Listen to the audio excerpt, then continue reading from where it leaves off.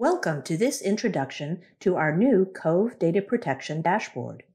We'd like to walk you through what's new, what's improved, and how you can save time on everyday administrative tasks. Let's start at the top with the main dashboard views. We've added a Dashboard Views menu to the top of the screen, so it's easier for you to see which view you have selected.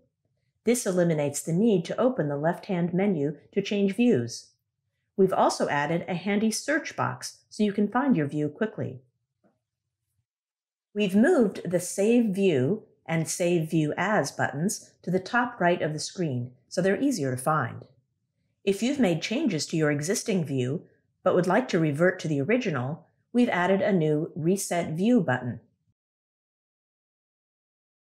We've also moved the Customer Selector to a more prominent position at the top of the screen so you can filter your devices by customer more easily. You can also find customers easily using the search box and quickly add new customers here as well. We've added the selected customer name to the charts at the top of the page, so it's clear which customer you are viewing.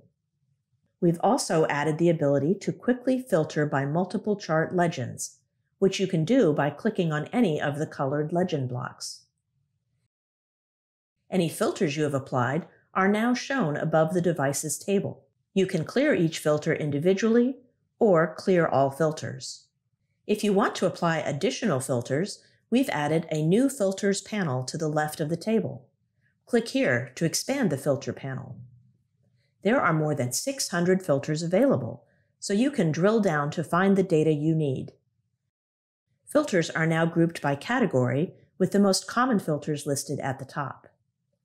You can also search all the filters using the search box to quickly find what you need.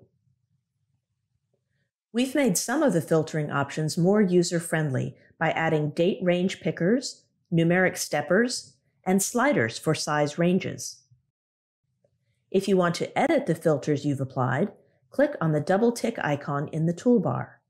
To view all available filters, you can click on the back arrow. The filter panel can also be collapsed if you don't want it taking up space on the screen. To make it easier to see what devices you have selected, we have added a new Show Selected Only option to the toolbar in the More menu. Return to a view of all devices by clicking on Back to All Available Devices. You can deselect devices using the drop-down arrow next to the checkbox.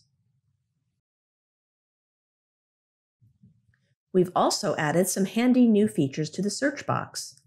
You can toggle easily from Standard Search to Advanced Search. Your last 5 searches are saved to save you time. This means there's no need to repeatedly type or paste in complex advanced search queries. If you're not sure if your advanced search syntax is correct, don't worry. The search box will highlight any incorrect syntax. The Devices table also has some nice new features. As well as being able to drag and drop columns, you can now resize columns and save the changes as part of your view. The last 28 days backup history has been improved to provide a clear visual distinction between each day. A See Details link has been added to the popover to take you straight to the backup session history for that device. And we've made it easier and faster to view table columns by replacing the Next Column button with a horizontal scroll bar. Device actions are available by clicking the menu at the end of each row or right-clicking anywhere on the row.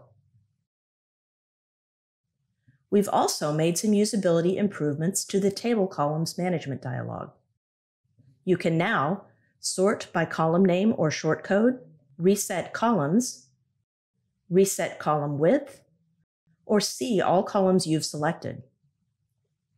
The new dashboard also provides a consistent user experience between the new backup dashboard and the recovery dashboards. Thanks for watching.